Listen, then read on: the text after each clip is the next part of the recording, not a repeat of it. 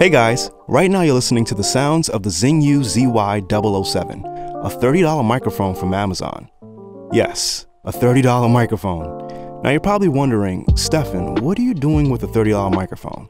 You guys seen me with the Shure SM7b, you've seen me with the Neumann TLM102, so I probably have no business using a Zingyou ZY $30 microphone, right? But the truth is, I was curious. I really found it interesting that there was a condenser microphone that cost $20 to $30, and I thought it would help people that are on a budget. Now, for $35, you get a whole lot for what you pay for.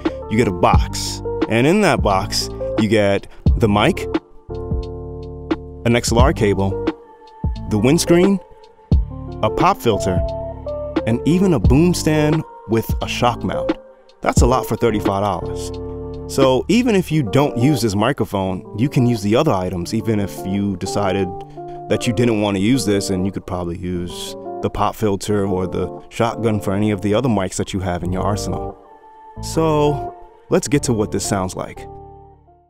Okay, so now you're listening to the Zingyou Z7 with no music, just raw, vocal, voiceover demo. I'm gonna read a quick line from the book The Alchemist, and just as a voiceover test, and you tell me what you think. The boy picked up a book that someone in the caravan had bought. Leafing through the pages, he found the story of Narcissus. The alchemist knew the story of Narcissus, a youth who knelt daily to contemplate his own beauty. Okay, so I'm gonna do that one more time processed, with some compression or EQ, just to see, just to see what the mic can do. The boy picked up a book that someone in the caravan had bought. Leafing through the pages, he found the story of Narcissus. The alchemist knew the story of Narcissus, a youth who knelt daily to contemplate his own beauty. Okay, so now I'm going to sing for you guys real quick.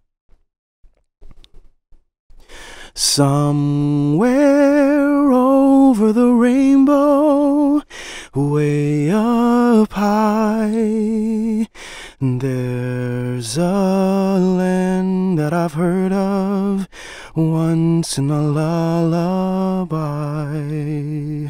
Somewhere over the rainbow, skies are blue, and the dreams that you dare to dream really do come true.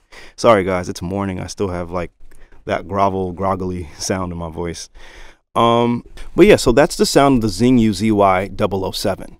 Now, two things that I want to make very, very clear.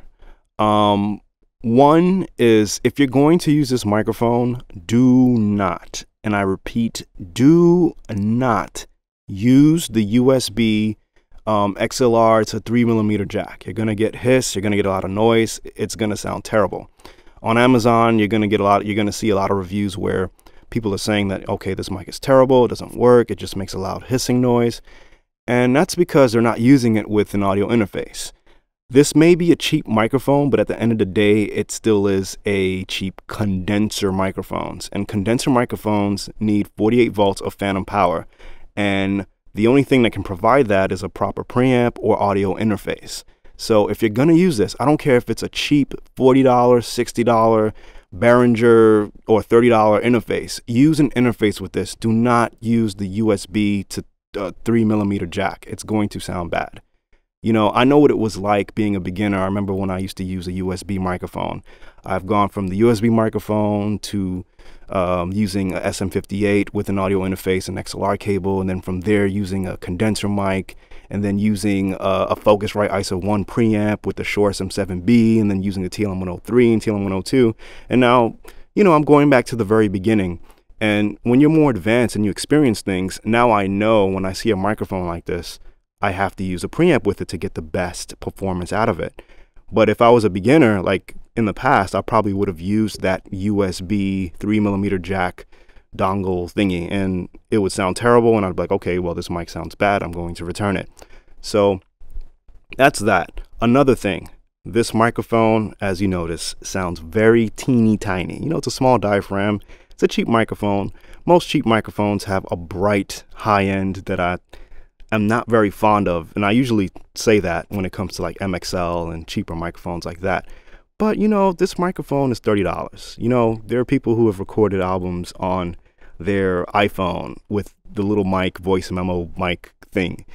And I think you can do a lot with this with EQ and compression. You know, it's $30. Like, who cares? You know, I could even say that it's probably $15 to $20 with all the stuff that you get.